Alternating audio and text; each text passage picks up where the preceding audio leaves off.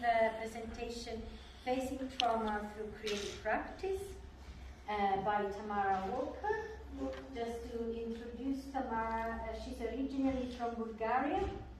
Tamara engaged with art from a young age. She combines ecosomatic, contemporary performance with therapeutic practice.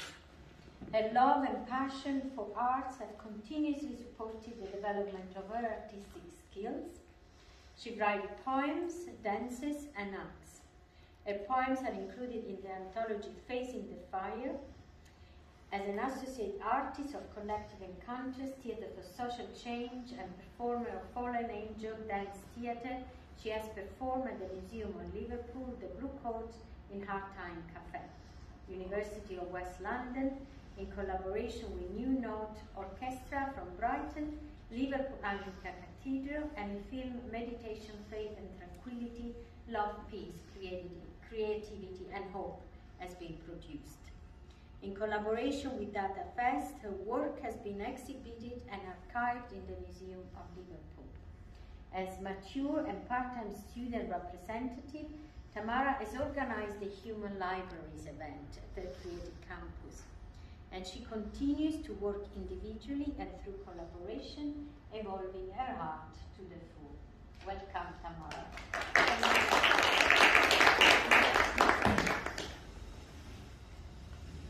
I will not be dancing. Feel free. So, hello everybody. Welcome to my presentation about facing trauma through creative practice, where I will be exploring my creative practice in relation to historical trauma and its current development. As an artist, professional counselor and psychotherapist, as well as spiritual healer, I will explain why and how I am combining my creative practice with my therapeutic and ritualistic practices to form a style unique to my interests, abilities, qualities, creativity and knowledge. I will highlight significant milestones that impacted my self-awareness and deep ecosomatic urges I felt embodied within since young age.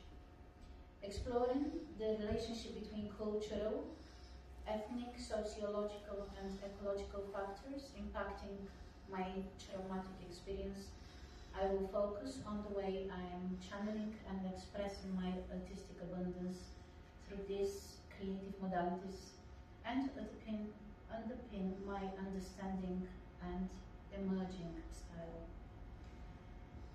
So this will be quite a contemporary presentation.